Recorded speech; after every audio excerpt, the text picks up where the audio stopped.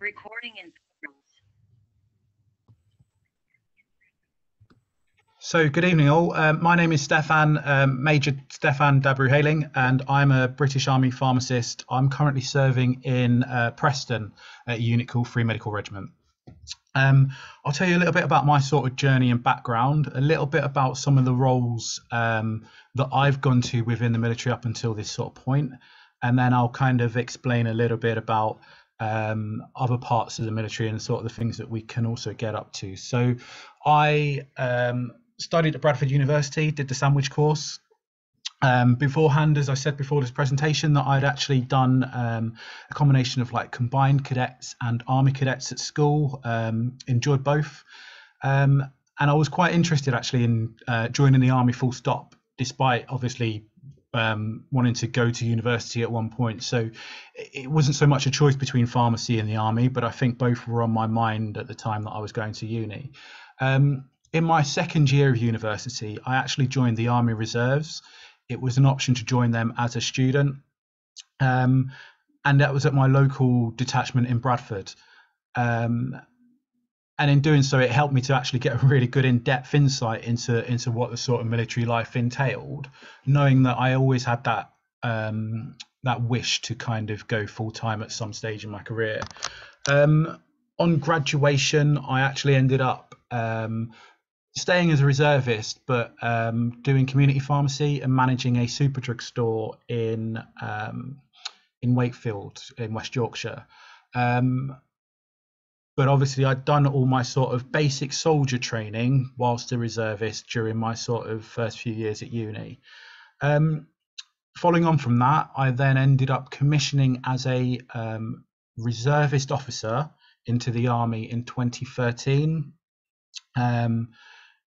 But at the time, I'd already sort of made a decision to transfer across. So I'd put all the paperwork in to then transfer to the regular army.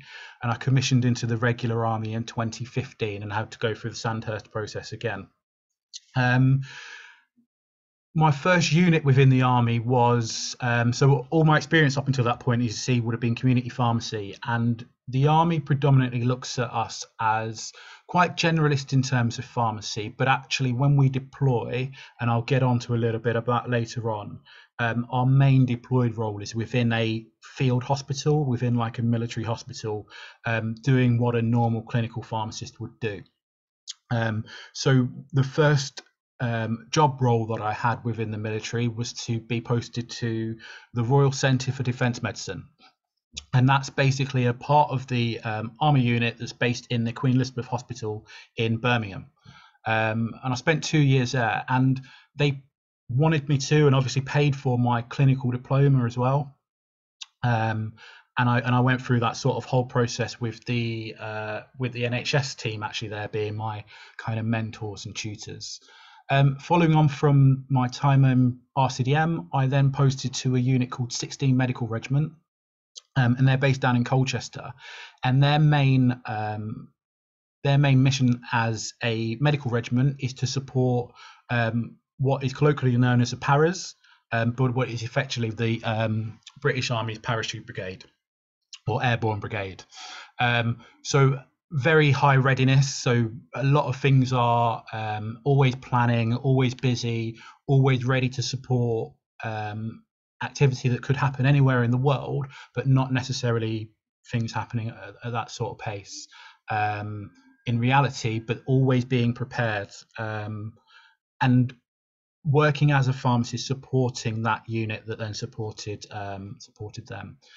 And since then, I've then posted to Free Medical Regiment in Preston, and their role is to support other elements of the army that sit more in the what we call the light space. So different parts of the army differ from light role to armoured to airborne, and obviously you've got the other services in terms of the Navy and the Air Force as well.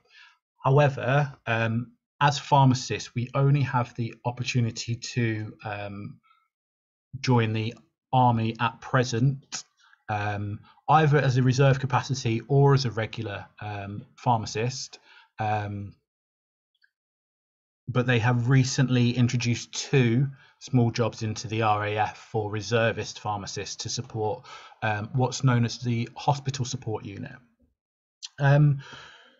So kind of moving on to roles that that we can do as pharmacists in the army, and the kind of so what of those roles. So clearly the most important thing is we're all pharmacists. We all know what that means. We all know what that sort of entails.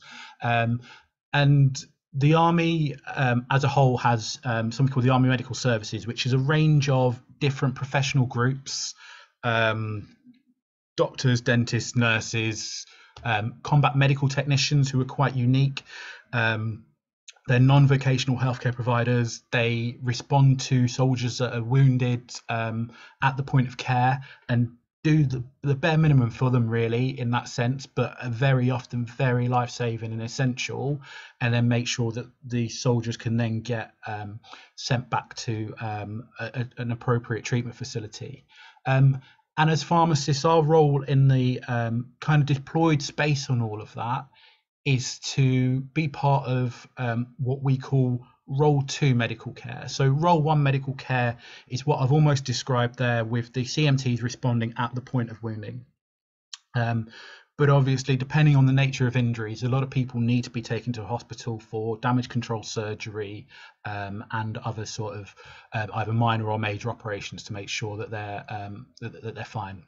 And clearly, as pharmacists, we will be working within the Role 2, which is basically a hospital space, to provide that clinical pharmacy support to the hospital, make sure we're looking after the patients that are in the beds and doing the job that all you guys kind of know and probably would appreciate from some of the other work you're doing. But we also massively get involved in something called medical logistics as well. So as you know, there's a lot of sort of legal background behind the control and management of drugs, especially when it comes to controlled drugs and what in the army we call accountable drugs, which tend to be CDs that are Schedule 3 and 4 and above, should I say, but are also some other high value drugs. And we are often part of the team that will look at how we can procure those drugs from industry, how we can transport those drugs to where they're needed, making sure that they're appropriately temperature stored and in the right conditions, how we then would utilize them, store them where we are, and make sure we're keeping hold of the CD registers and all that good and obvious sort of stuff.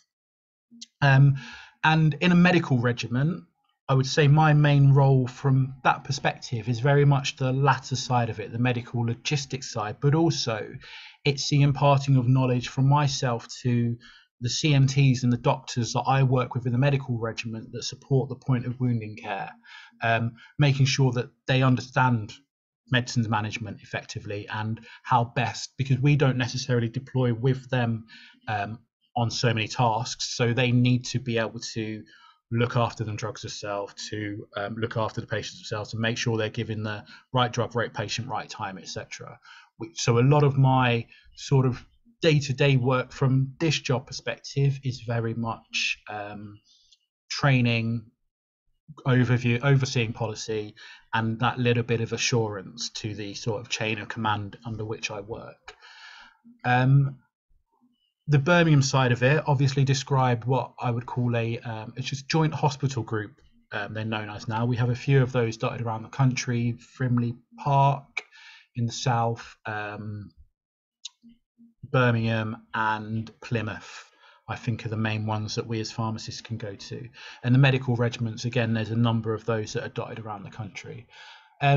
We also have other opportunities for employment within the army space, such as we have a permanent pharmacist position working in Cyprus, and that pharmacist is very much responsible for, again, the kind of medical logistics and medical provision piece, but for units that are working sort of in abroad theatres in the Middle East and sort of further afield, where Cyprus is almost a midway provisioning point. On top of that, the army also has its own sort of primary healthcare service. So obviously, normally if we get sick, we go to the GP. But the army has what's called defence primary healthcare. And it's the full range of carers, I'm sure you can imagine, everything from the doctors and nurses working in primary health care to the dentists to mental health support, etc.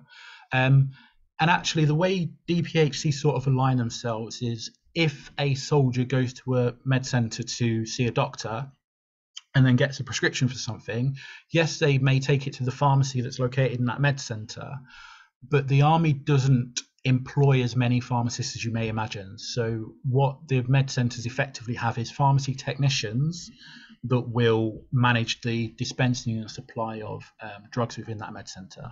Occasionally they'll outsource it to local pharmacies that aren't outside the military chain completely. But the so what of that is that another role for us as pharmacists is to work almost as regional pharmacists, but within DPHC. So to, again, make sure that the farm techs are completely supported in terms of their education and development and the management of what they're doing in their area, to make sure that the med centre is working within the confines of GPHC regulations, etc. And those roles as well, there's a few of those roles that sit within the army space, but there's actually a couple of those roles that sit within the MOD civilian space as well. So people that aren't necessarily uniformed, but do still do those regional pharmacist jobs. And as you progress, so they're sort of the jobs that you will do up until the point where I am as a sort of major. And as you progress a bit further on, you've then got the army obviously is formulated around headquarters and sort of central points of areas where they will achieve what they need to achieve and decide how to plan and execute what needs to be delivered. And there are pharmacist jobs at what's called army headquarters, effectively making sure that the army understands the whole piece of where we play into it all and what they need to know in terms of provision of drugs and medical material, and also at what's called Surgeon General's headquarters as well. And Surgeon General sits outside of the army space, but in more of the joint military space. So I spoke earlier of the RAF and the Navy. So the three of those will form what's called the Defence Medical Services. The Surgeon General effectively commands Defence Medical Services. So there's a pharmacist job there where they very much look at defence policy of medicines management. And I mean, obviously that role will involve absolute cross-organisational collaboration. So, and I'm trying to think of specifically what I've written into my presentation now as well for the organisations that we'll work with. But you're obviously talking about liaising with the NHS, liaising with the like cross-governmental and with the kind of MHRA and kind of key players in that sort of field, and key challenges that were obviously apparent across the whole of not just where you would have seen a lot of our other colleagues working, but for us as well was things like COVID and how that impacted both on the country as a whole, but also on defence as a whole and the army, and how the two could kind of link in. So they're the main sort of background roles of what we do. And it'd be remiss of me to say, obviously, when we talk about the army, the bottom line of the army is everyone in the army is trained to be a soldier, trained to be a soldier first. So we've got a series of sort of skills and competencies that we all need to be capable of doing. I know obviously earlier on you spoke of shooting and the opportunity to do shooting in cadets, and clearly the army is configured to defend the country and to defend the interests of the sort of nation. So at times they will deploy to areas where they may be under threat. And as medical professionals, and I don't know if you've heard of the Geneva Conventions, any of you, by default, we don't attack anyone. We don't fight. That's not what we're employed to do. We're employed to provide medical care. We're employed to be pharmacists. However, we do need to know how to defend ourselves should anything obviously happen. So we are all trained to use a weapon. We all need to be fit and capable of doing our jobs. We all do regular fitness training, regular PT, and regular sports within the army as well. And we also get trained on a number of other key sort of skills that will save our lives. Things like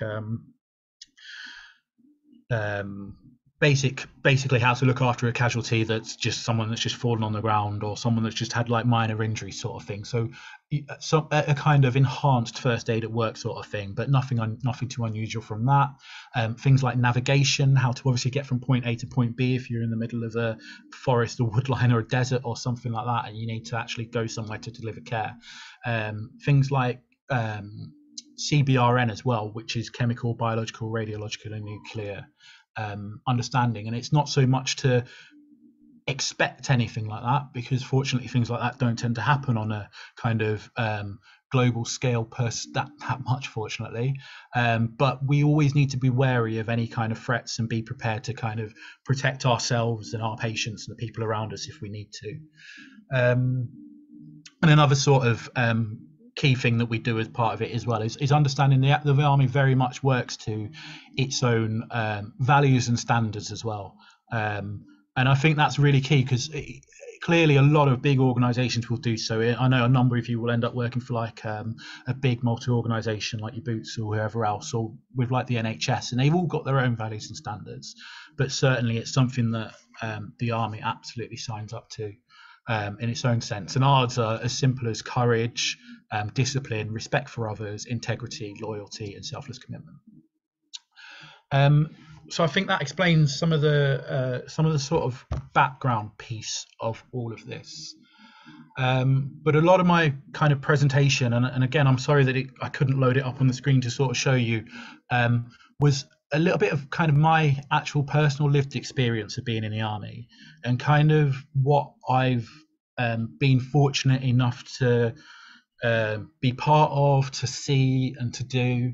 And I think one of the key reasons why I joined the army was working kind of 9 to 5 in a community pharmacy. There are many things that I think I enjoyed about that job. Looking after the patients, having regular people that will come and see you all the time, getting involved in services. I did a lot of things like flu clinics and whatever else, flu vaccination clinics, I should say, and whatever else. But it was the opportunity to kind of live and experience a completely different lifestyle, where things like keeping fit and working with soldiers and playing sports was bread and butter of what I do. And it's interesting that even today at work, I'm in a very busy job as where I am at the moment in Free Med, but we make time to play football on, say, a Wednesday afternoon, for example, and then we'll catch back up with the work that we need to do. Things that I've been fortunate enough to do, I've been fortunate to go to Miami to play football with the Army Medical Services for a couple of weeks. I've been fortunate enough to go to Portugal to do athletics with them as well. We also, as you mentioned before, get things like adventure training, etc. as well. I actually did a little bit more adventure training while I was in reserves than I have done since I've joined regularly, but it's very much about prioritizing what you want to commit to. But the opportunities are very much endless. I've got colleagues that have done everything from golf to scuba diving to expeditions. And I don't know if you've recently seen, I work with an Asian physiotherapist called Preet Chandy, who's recently become the first woman of color to trek to the South Pole unaided. And she actually works in a medical regiment with me. So opportunities like that, she was very much supported by work to take time off, to train, to work towards it. She was funded by it to an extent in what she needed to do, and then she's absolutely achieved something that I think surmounts many things that a lot of people are able to do in a lot of different kind of roles. But obviously the main reason why the army kind of exists is for its operational output.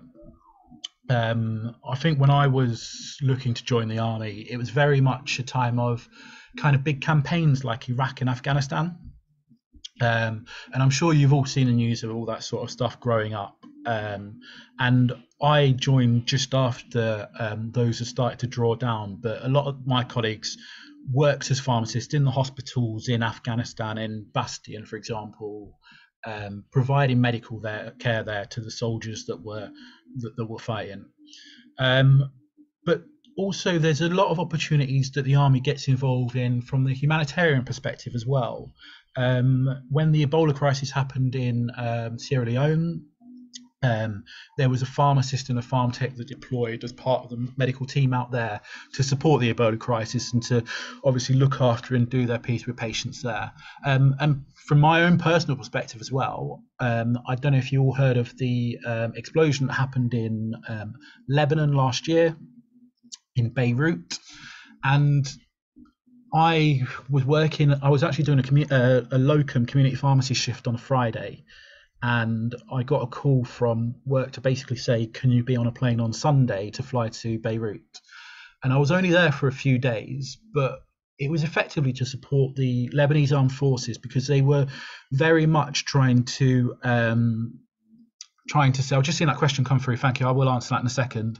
They were very much trying to just look after their people, really, obviously, and get the country back to some sort of normality. And there was a big team of military planners, a small team of military planners that went out there to see what best the UK could support the country with. There were other nations that went there as well. But the reason why I was specifically there was to look at how best we could get drugs into the country to make sure that they got to the people that needed them. And I was only there for 3 days, but it was an amazing experience, working out of the ambassador's residence as well, which was quite a nice location. The question I've just seen was how many pharmacists are in the army, and that was very much part of my presentation as well. So at the moment, there are 12 regular pharmacists that are in the army. We are very, very small in terms of how many of us there are versus what role is kind of expected of us. And the army is actually it wants to have 18, potentially 19 pharmacists. So you're not talking about many, but we do have gaps, and we are constantly looking for people that are interested in this thing as a regular pharmacist. But also there are a number of reservist pharmacists, and clearly the day-to-day lifestyle of a regular army pharmacist versus a reservist pharmacist is different. But as a reservist, you tend to have a normal job. A lot of the reservist pharmacists will work in hospitals or work in community, for example, but will do military weekends to keep their skills up, and they still have the opportunity to deploy. Versus myself as a regular pharmacist, where my everyday is wearing uniform and doing jobs related to my role, or related to trying to keep fit or keep active as an officer. I think it's 17 reservists, but it's definitely 12 regulars that we currently have. But we're certainly short on numbers at the moment. And I think, I've just seen, thank you for sharing that link there about the how to apply. I tried to get all that information across, but the information for how you actually join is fairly, I think they've streamlined it a lot. So when I went through the process, it felt like a lot of kind of phone calls, and a lot of kind of where do I click and whatever else. But I think the Army's done a lot over the last couple of years to sort of streamline the recruitment process. And there are things like look at life sessions. There are specific webinars you can kind of dial into that the Army will run, the Army recruitment will run, that will enable you to ask the right questions at the right time. The things like, how much am I paid, or how do I go through the process, or what do I need for this, or at what point do I start this training course, or all those sort of really kind of in-depth questions are best done through that sort of forum. But again, like I say, I'm trying to give you more the kind of more lived experience of it all, and how it is for me, and just other things that we kind of get involved in the Army. So it's not all about for me, it's not all been about the pharmacy, which again is something that's inspired me to join the Army as well, because they very much employ me as a pharmacist and use me for that as my main role. And we have things like readiness. So at the moment, I'm on 5 days readiness if the Army needs to form a field hospital somewhere with one of the units.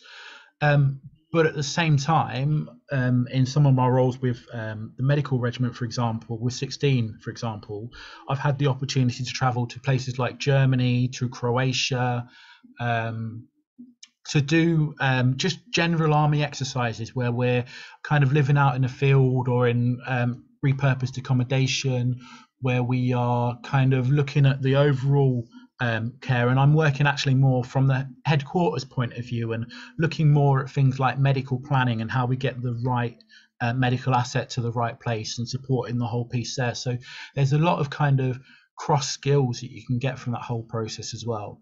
I've also had the opportunity to go to Oman with the field hospital. I was there for a good few months in 2019. And the reason for that is the British Army work a lot with the Omani Principality, and they use the Omani Desert for sort of armoured exercises with tanks, etc. But the problem with any training, and to be fair, any part of life, is there's risk. And where there's risk, clearly people can get hurt. And where people can get hurt, they'll need medical attention.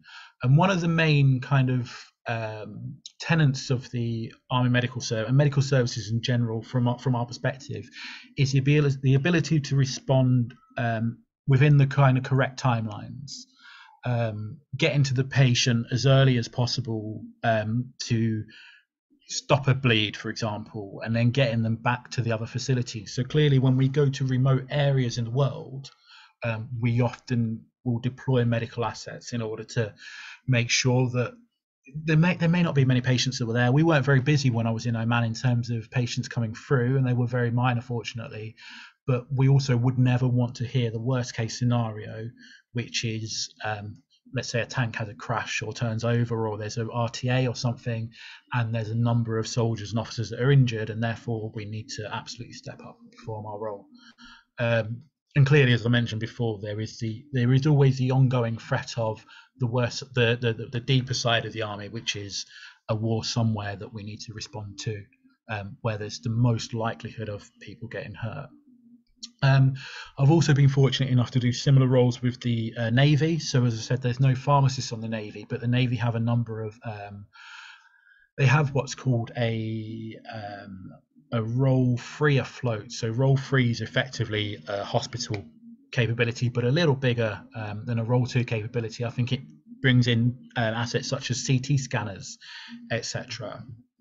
And I deployed with the Navy to do what's called a medical validation, to effectively to make sure that the kit, equipment, and people were best trained to deploy if they needed to. So there wasn't any real need for us to do anything. We were more testing the asset and basically assuring the asset that we were working on. Again, a little difficult because I'm not guided by the presentation, and again, apologies for not sharing it up with you. But before I move on to the question and answer session, I'm just trying to think of any specific parts of that presentation I've kind of haven't covered through. But if not, then I'm happy to start taking some questions now, and I'm sure lots of the stuff that I'd written down and wanted to talk to you about, I can get through to you. I'm just gonna have a little search. Thank you so much. No I'm problem. sure it's been really insightful. We've had quite a few questions coming in already, so I think I'll start off with. Let me see which one I should start off with. Yeah, so this one is one I wanted to pick up on. I know you mentioned Sandhurst process. I'm guessing that's the recruitment process. So Isabella just asked, hi, I just qualified as a pharmacist, and I was wondering, when you apply to be an army pharmacist, is it contracted for a minimum number of years? And also, can you give some tips to stand out in an interview application to being an army pharmacist? So 2 really good questions, actually. Yeah, 2 really good questions. So commitment wise, I couldn't give you the definitive answer on this. Again, it's probably a question more for the recruiting team, but I think the minimum commitment is only 3 years, or something along those lines. Clearly, a number of us will sign up for a lot longer beyond that, but I think what they initially do is they give you sort of what's called a short service commission. And you've got a little bit of a return of service at the start, and especially because they'll pay for things like your clinical diploma and stuff if you haven't done it yet or anything like that. But beyond that point, you've then got the choice of, well, actually, do I want to continue in service or not? And it's a good question, because when I first joined from community pharmacy, I was very much thinking of, one, the right time to kind of make the jump, but 2, kind of, I guess we're always looking at our futures and what we want to do. And I was very much thinking, I'll graduate. I'll do a bit of community pharmacy and understand that field. I want to join the army and go into the regulars and move into hospital pharmacy eventually. Was my thinking at the time. And I knew they'd pay for the diploma, so I thought I could do that, give a few years of service, and then leave and join a hospital, an NHS hospital. But to be honest, I love it so much that I think I'm much more likely to stay in until I'm at retirement age. So I think that answers that side of it. And the other part of the question was what? Sorry.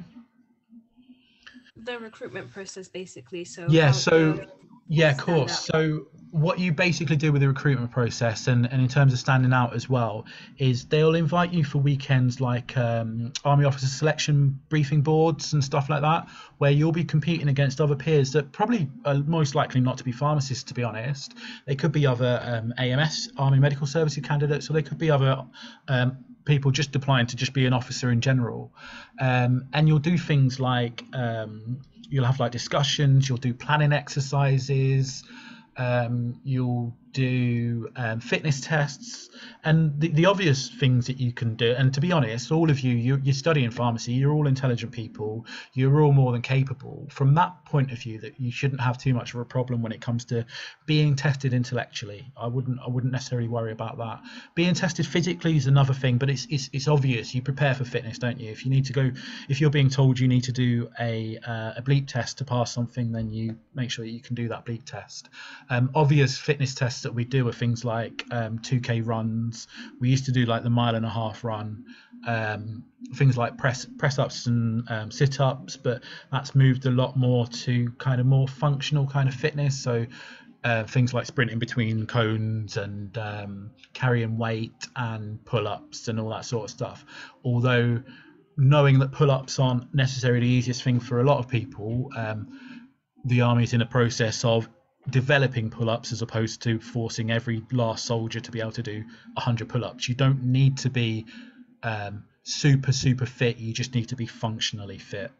If you're the sort of person that does like a park run on a weekend, for example, then that would be I would say something like that would be a good baseline to start with.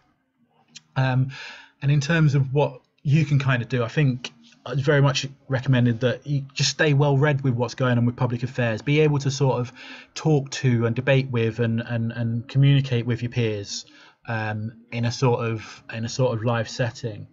And also just be wary that the army is looking for officers in particular to be leaders. But that doesn't mean that we have to know everything. It just means that we have to have those sort of soft skills to be able to listen to, develop and empower people, and to be able to just whatever the sort of situation that you're approaching, to use that kind of flexibility of mind and your sort of natural emotional and intelligence to kind of approach the situation and work it the best way round. And that, again, it doesn't necessarily mean you have to get the right answer every time, but it's the way in which you're getting the right answer. We're not looking for bullies, we're not looking for violence. We don't, it's not about that. It may be fallacies that may be seen on things like TV, etc., but that's not what makes people tick. It's just trying to get the best from everyone, really. So hopefully that answers all of that. Great. So now we can move on to more questions. Sure, So, loads. Send them. yeah. Tamsin asked, do you have to be enlisted in the army to serve as a pharmacist in the army? So I'm guessing that means, can you do it without being a reserve? That's a good question, actually. So I think in the base way of answering that question, yes. If you want to deploy with the army, if you want to do all the really obvious stuff that I said, yes, you do. And as a pharmacist, you have to join as an officer, and that's how they employ us, and that's where we sit. But as I said, there are other roles kind of supporting MOD that I think, to be honest, the people that are in those roles are probably quite static and probably quite happy. But there are some pharmacists that work with Defence Primary Healthcare. They're non-uniformed, though. They don't wear the uniform. They don't do the adventure training and all that sort of stuff per se, although they may be invited on it if they have the free time, but it's not part of their job. But to do the parts that I've mentioned that I've got involved with, you need to be uniformed. Great. Fumi asked, would you have to move around a lot, or could you be stationed somewhere and only move when you choose to? It's a good question. So there's a very common phrase that goes around the army a lot, that the needs of the army come first and the needs of the individual come a close second. And the army is very much operated on it's a regular army, should I say, is very much operated on the premise that you do jobs for 2 to 3 years in certain locations and then you move on to other jobs. Now, for someone like me, that's actually great because I enjoy the experience of seeing different sites and doing different things at different times. But clearly, a lot of people like to settle where their families, etc., are, and it can make things a little bit more difficult. The Army Reserves is a lot more static and allows you to sort of join your local, as long as there's spaces, to join your local centre and to parade at your local centre and to sort of then live at home and obviously go on the weekends and the sort of annual camps and stuff that you would want to. Great. Next question. It's kind of a common question. So someone asked, can I still apply to be an army pharmacist if I did my pre-reg in community? And then another person asked, would it be better to do a pre-reg in either community or hospital if you wanted to be a military pharmacist? Pre-reg, almost the question, the answer to the question is it really doesn't matter, to be honest, because we look at the individual and we look at the skills. I think there's a bit more of a crossover of a hospital pharmacist and someone that's done pre-reg and hospital pharmacy coming into it because they're probably a little bit more prepared. But I mean, most of my background was in community pharmacy. As soon as I got to Birmingham, I'd done 6 months actually as part of my pre-reg in hospital, but I'd forgotten a lot of that at that point, to be honest. And as soon as I got to Birmingham, it was very much you're acting as a band 6 pharmacist here. You're a newbie. You'll have a mentor. You'll be shadowed. We'll look after you from an NHS point of view. The military will give you time to develop your clinical skills, it's not a one way or another sort of thing, I don't think. But one thing I will mention as well, in terms of additional qualifications, the Army is happy to support us to do additional qualifications and also pay for them. So as well as doing a clinical diploma, the Army have also paid for me to do my independent prescribing. I chose to do my independent prescribing in malaria prophylaxis and immunizations, actually. And part of the reason was because obviously we travel to so many parts of the world and malaria is so prevalent in so many areas that I thought it would have a very clear kind of need within where I was at the time and what I was doing, and that worked really well.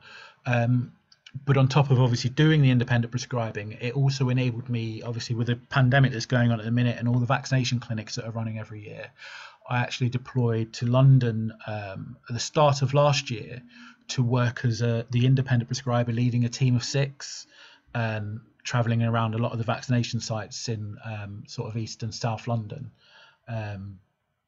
I think the rest in my team, there was 2 nurses and 3 combat medical technicians who I explained about before. And I know a colleague of mine, I can't remember what her research was on, but she was sponsored to do an MSc.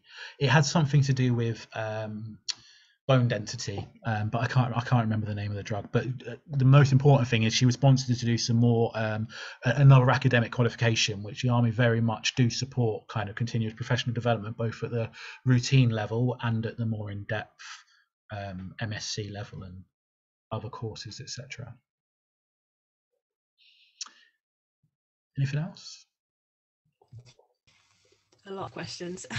It's fine.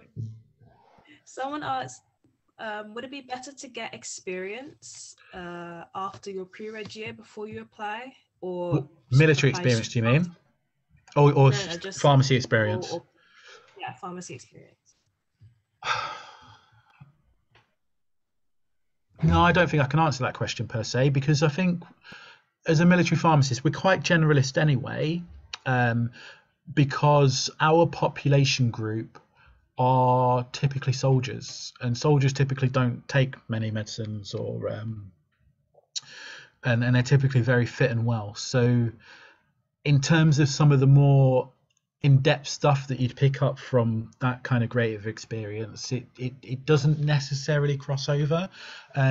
Areas that we clearly do need to know about is sort of definitely a little bit about emergency medicine and ITU drugs and all that sort of stuff when we're looking after people that are really, really sick from trauma or something quite unusual like that. But I wouldn't say it's a necessity, but experience is always good regardless. Just bear with me 2 minutes. Okay, great. To answer your question, Tamsin, about the age limit, if you see on the website that I linked, it says entry requirements age 17 years 9 months to 36 years and 11 months old. So those are the age limits, I guess you could say, in when you can actually apply for this position. That's correct, but I think that's specifically for regular pharmacists. If you wanted to join as a reserve, I think there's a slightly larger age window, but I'm not tracking that off the top of my head, unfortunately. Yeah, I think if you check the website, you'll get the exact information about that. Definitely, but... Ready for another question? Yep, sure. Great. So Baljod says, thank you for your presentation. It was great to hear your views on it. I'll be soon doing a placement at Queen Elizabeth Hospital in the military ward. Mm-hmm. Would you say the role of the healthcare professionals in those wards are different to normal wards? No, the military ward per se doesn't really exist. So the 412 in Birmingham, which is a TNO ward, used to be known as the military ward when we were in Afghanistan because there were a number of patients that unfortunately came through the ward. But when I was there and worked on 412, it basically had a couple of beds at the end, which were kind of had it had a bit of a TV and PlayStation, whatever else in there for military patients to use exclusively if they were there. And then like a couple of beds that tended to be more likely to be filled by military patients, if any. But actually it's just the same as any of the other wards in the hospital. And I think the second part of the question was any differences in approach or anything like that, and no, not at all.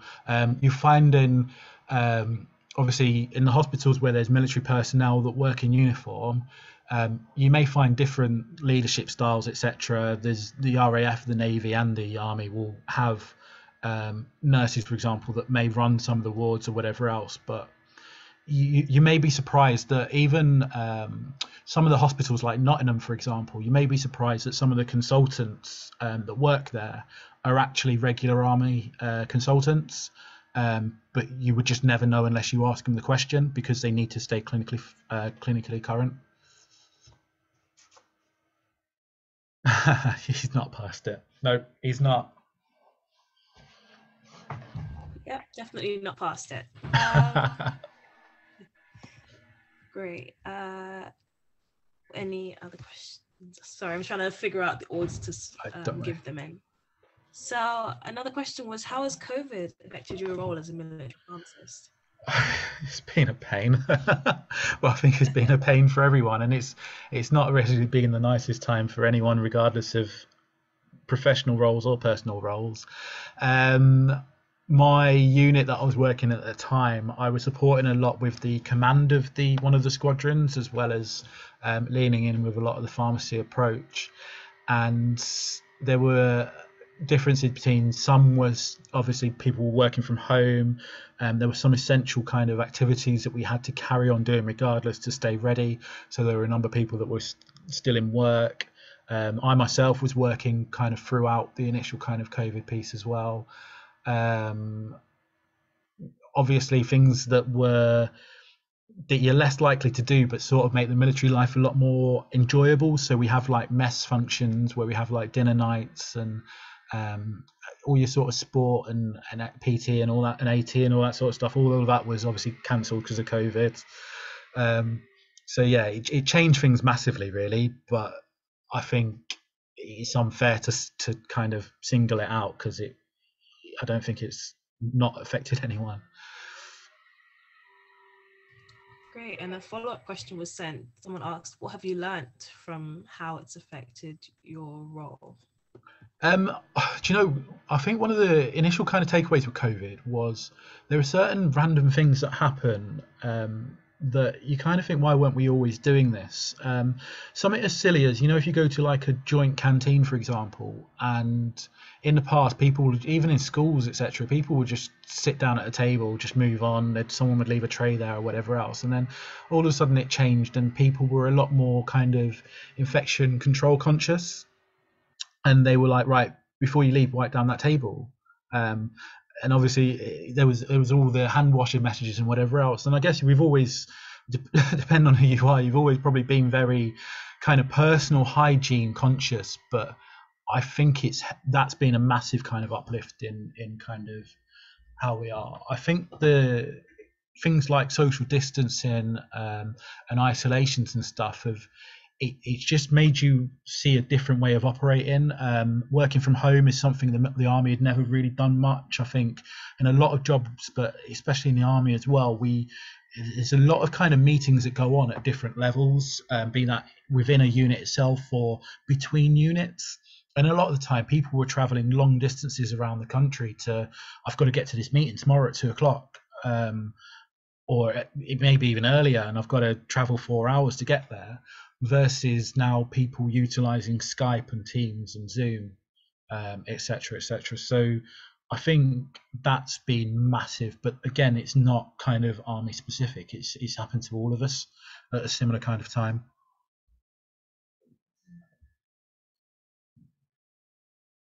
Great. And another question. This seems really technical. Mm. Libby asked, when working with the powers, did you have to pass PCOI? I didn't have to, no. I wish I did. I was encouraged to, but I haven't done it. But ironically, the pharmacist before me and the pharmacist after did. Probably not a good thing to admit, but we do have the opportunity to do it. Great. Hope that was helpful, Libby. Gabriella said, hello, do you need to have a British citizenship in order to join? I'm from Romania. I don't. I'm going to say no, from what I understand, but I don't know as well, because I know the army does recruit massively from from Commonwealth countries, etc. So I think you're better off just asking the recruitment team.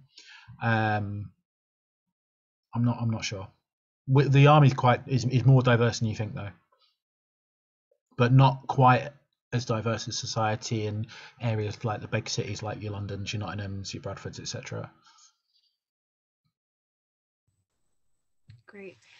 Yeah, I'm sure if you look on the website, you'll have like an email that you can send these questions to, or you can attend one of the recruitment or insight events, and I'm sure someone will have the exact answer for that. Someone asked, in terms of further pharmacy training, what does the army offer? So I know you mentioned before independent prescribing, and they wanted someone to do a master's. Is there anything else that they offer? Often no, because I don't think, and I don't mean that in a negative sense, but it's more because, like I say, there's only a handful of pharmacists full stop in the army, so who's going to suggest it to you? Almost, it's the army's focused on its bigger outputs really than our development and what we should be told to do. But the opposite also exists, where if you as an individual clinician want to specialize in a certain area, then you're more than welcome to. I think we would absolutely encourage and are encouraged to kind of keep going with our development, and we're absolutely supported to do kind of training courses, and where the funding is available and where it meets a clear operational need or a good enough need for the individual, then the army will likely support you to do that training. Great. Next question. Compared to your community pharmacy experience, how are the hours different being in the military? It's a good question. Working in community pharmacy, the hours are what they are. It was 8:30 till 5:30 every single day, end of story. Working in the army, the hours can be anything from be on an exercise for a few weeks at a time where yes you'll get some downtime and be able to do whatever else, but it's technically 24/7 I guess because you're not at home, um, versus you can we tend to have late starts on Mondays in most regimental life. We'll have early finishes on a Friday. We'll have sports afternoon on a Wednesday. If you need to cut away to do essential stuff with your family or whatever else, you're not really going to be stopped or asked major questions per se. But at the same time, you still need to deliver your job. So it's gone from being very fixed to quite fluid, I would say, and quite different depending on what the week is and what the task at hand is. Great. Someone asked, how do you think the role of a military pharmacy is going to develop? I also wanted to ask as well, because eventually we will graduate as independent prescribers. We've kind of made changes to the MPharm course. I was wondering if you had opinions on how that affects it. It's a really good question, actually. So I spoke about earlier about Role 1 care, and at the moment the army very much there are a lot of kind of small scale deployments to many parts of the world where we will be training and mentoring or just helping with certain things that are happening in outreach places.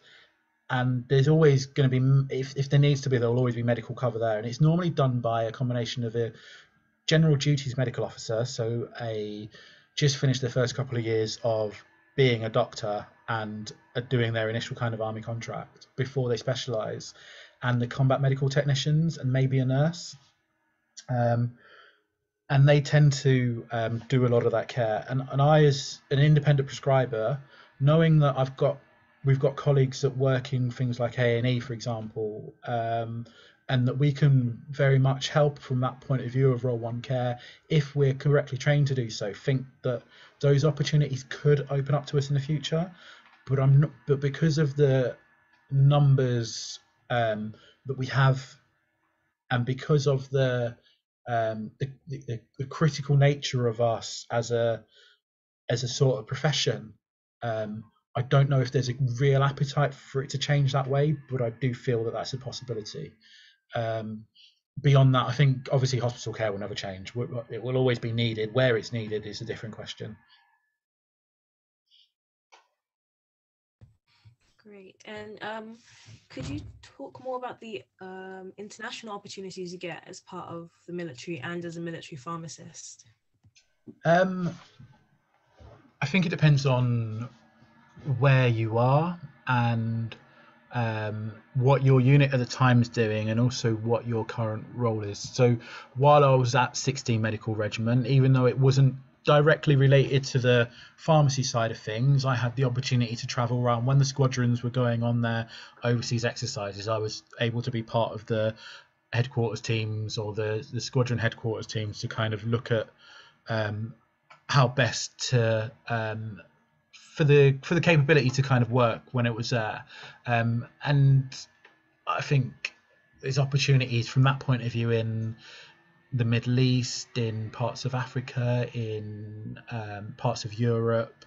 I've known colleagues that have gone to America on certain exercises and all sorts. So it's really hard to put your finger on it, depending on what's going on. But and I think as well, it's very much and your career is like this anyway, whether you're in the military or not. But I think very much in the military, there's a lot of personal ownership over it, to an extent, in the sense if you don't want to get involved in some of the opportunities that sit outside of your normal pathway, then you don't do them.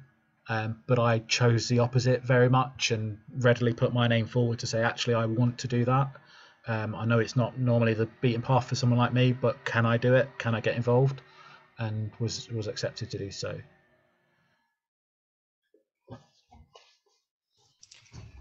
Great. Libby asks, how did you manage to balance pre-regia with being a reservist? I probably didn't, actually. I think I just concentrated more on my pre-reg. So my reservist attendance when I first joined in second year, it was quite high for the first couple of years, and then between my final year and my pre-reg year, my first year qualified, it dropped off a little bit, and then it picked back up afterwards. It's not to say that I couldn't have, but I think that's the honest answer for how I balanced it all. I concentrated on the priority, which was to get my qualification.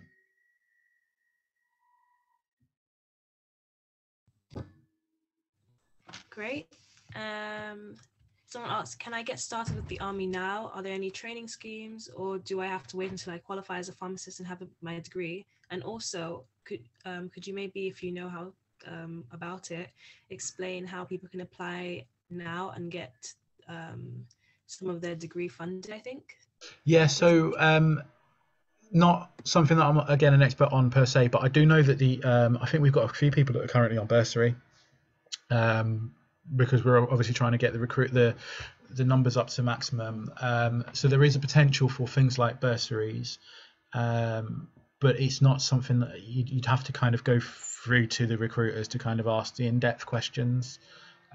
It's not something that I've come preloaded with the real answer for.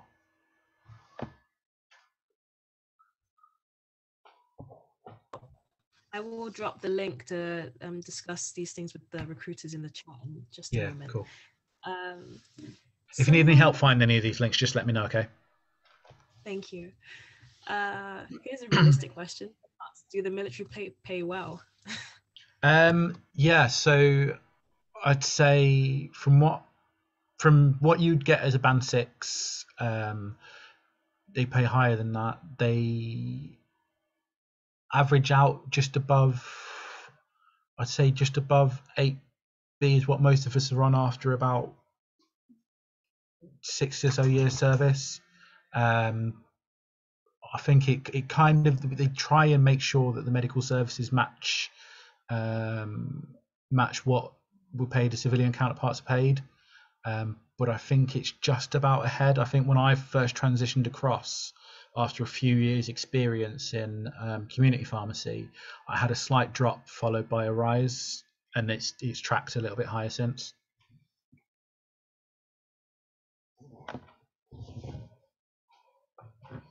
But also all of the rates of pay for the army are available open source if you just Google Army Officer Pay.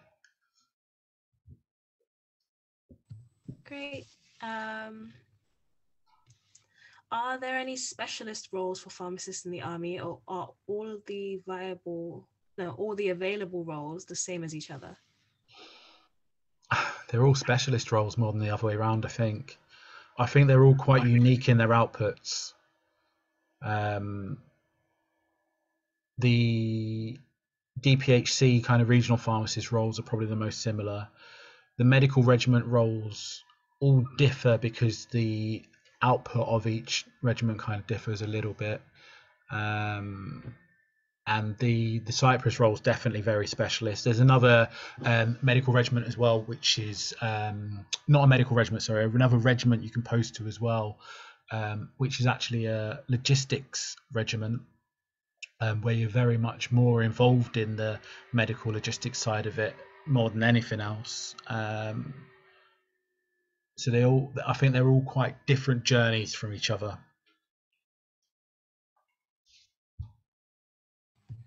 Someone, or two people asked actually, how is the rank progression in the military?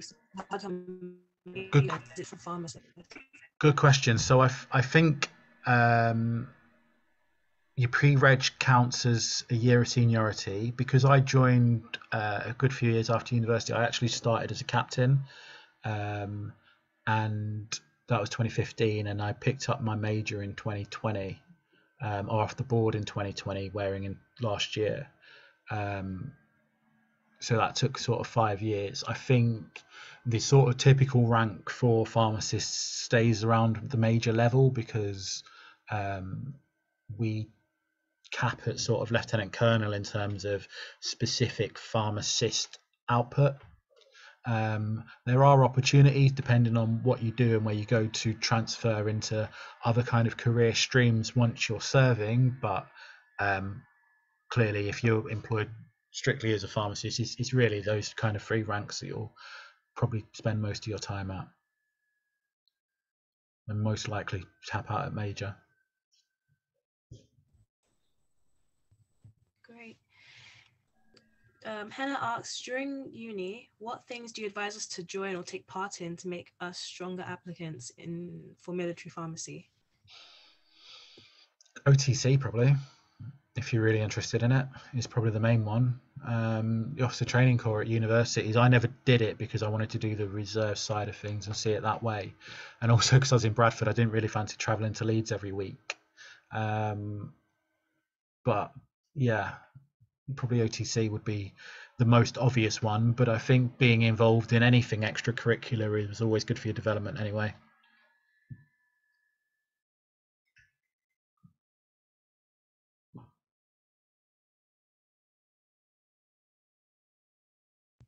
Yeah, I think that's right. Yeah, it is. Yeah. Great.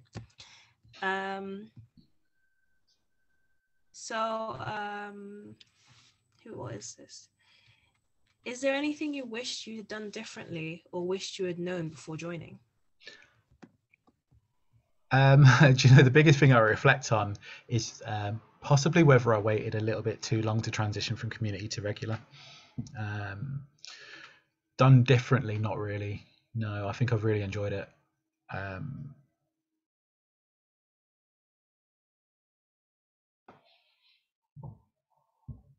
Great. And Libby asks, this is quite a personal scenario. So Libby says, I've passed main board and have 1 year of uni left, then Okay. my pre-reg.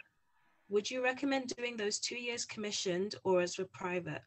I've got a place at Sandhurst 2024 for the regular PQO course. So I was wondering if it's keep military skills ticking over as a soldier or officer with the balance of pre-reg and final year of uni. I think if you're already quite well way through the journey, don't force it. You don't, obviously, even though we all need to understand the soldier skills and whatever else, we're not employed to kind of be leading and fighting from the front as soldiers. Having the basics and the understanding of the skills is probably quite useful, but to be an expert in them isn't quite as necessary.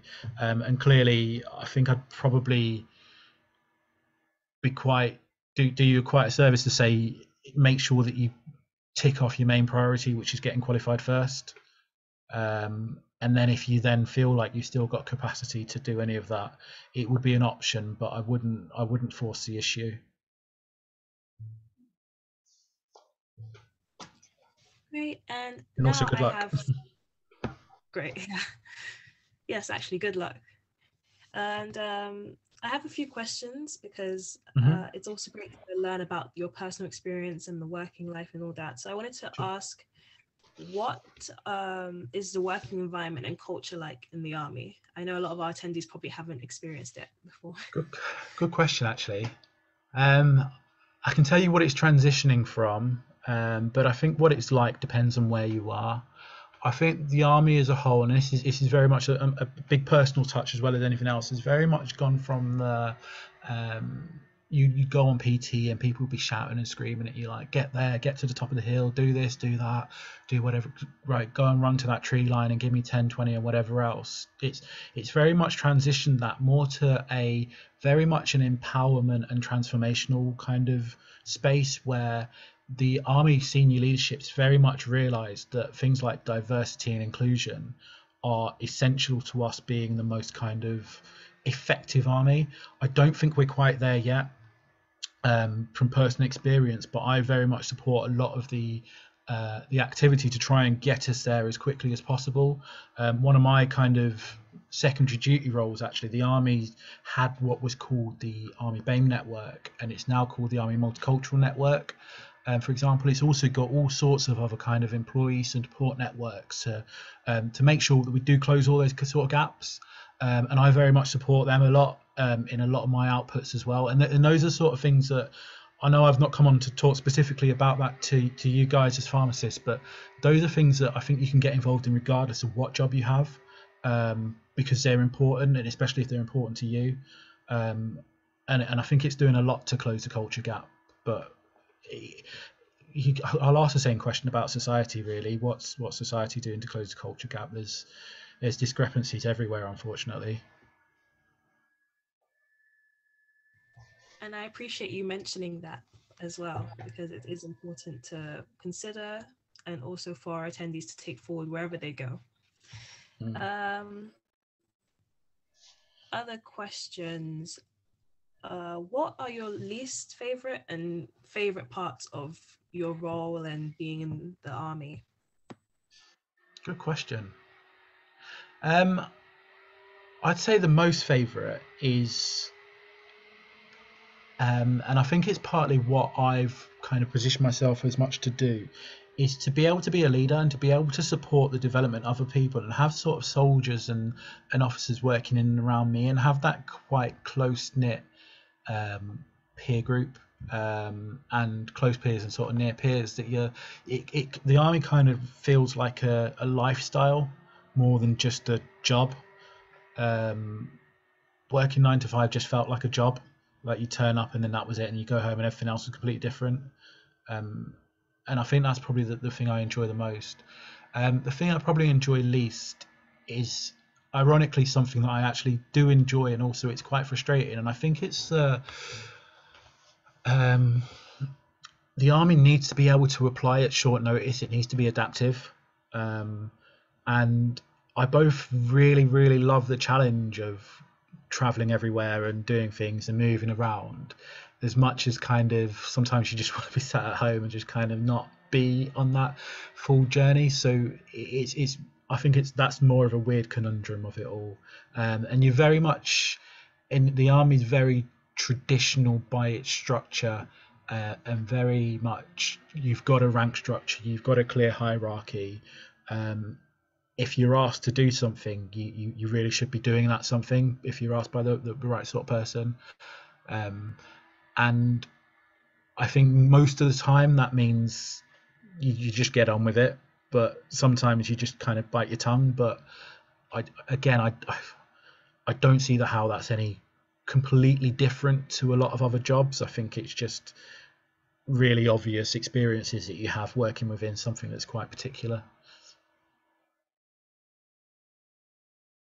Great. A few more questions to go. Yep. And then I'll let you go for the evening. Thank you Thank so you. much. What skills do you think a military pharmacist needs to have that are like different from the regular skills you need to have as a civilian pharmacist? Just checking, do they mean professionally? Yes. Well, I guess professionally, but also the I don't know, the additional skills that we have as pharmacists, like empathy and communication. Sure. So I think the foundational skills of a pharmacist are essential. I actually find in a lot of what I do, the fact that I've qualified as a pharmacist actually makes a lot of the other things a lot easier.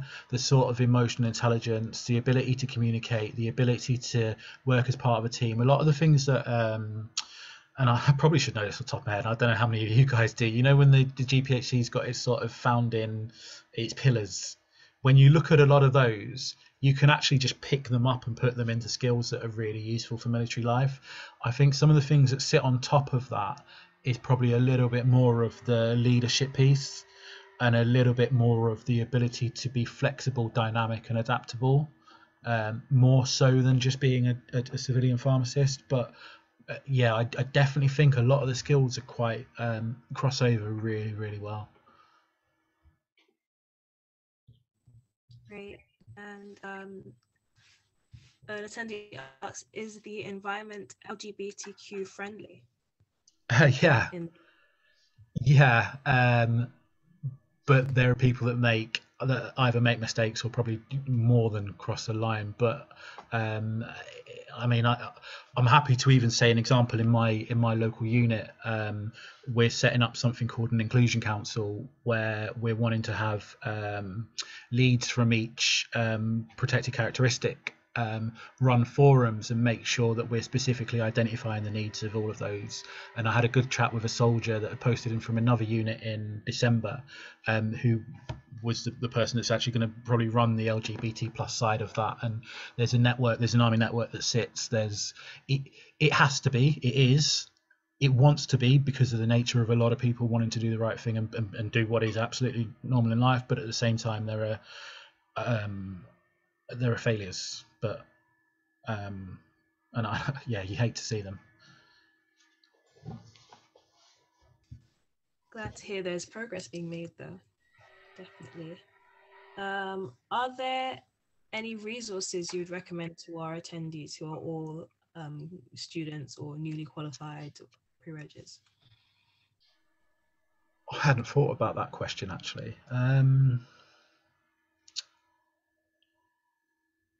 No, I think if you go onto the sort of Army Jobs websites and the websites that you've shared already, and kind of look at that insight stuff, I think pick up the resources and stuff through what they're recommending would probably be the best passage. Would probably be the best answer to that question. I think there was one website I did go on in drawing up this presentation for you guys, and it had a couple of books that Sandhurst recommended in general that you could access, of being a leader and all this sort of stuff, and just general tips for how to get ready for that. I think that's probably your best way of going, but I don't have anything out of the ordinary for you. Okay, great. So that's all the questions that we have. Thank you so much. I wanted to ask if there's anywhere our attendees can reach you if they have any extra questions or questions that weren't comfortable having being asked, like answered in public. Are they comfortable going through yourself? Because obviously you've got my email address.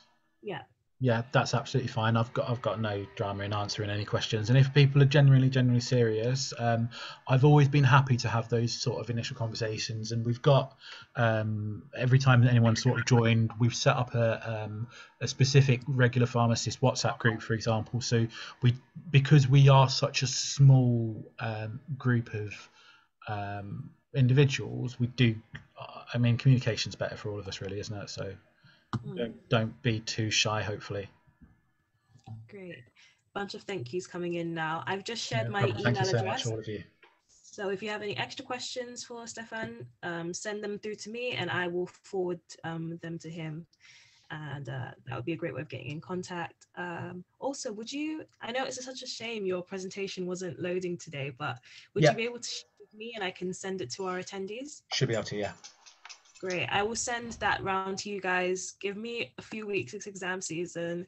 And I'll also send some of the links that I sent in chat today. So the site for the pharmacist officer role, the upcoming Army Insight events and all of that. But other than that, I just want to say a massive thank you to you, Stefan, for spending your evening with us. You've been so informative and we're just so happy and thankful that you just gave up your time to give us more information. And I'm sure no problem. Honestly, it's an absolute pleasure, and thank you so much for inviting me. And all of you, take care. Also, I know you're at various journeys or levels of journey within your. Sorry, my dog's just gone because the doorbell's gone. Various parts of your journey within your uni studies, etc. So all the best with all your studies and your future careers. Thank you so much. All right, take care. Take care. Have a good evening. Bye-bye. Bye. Bye.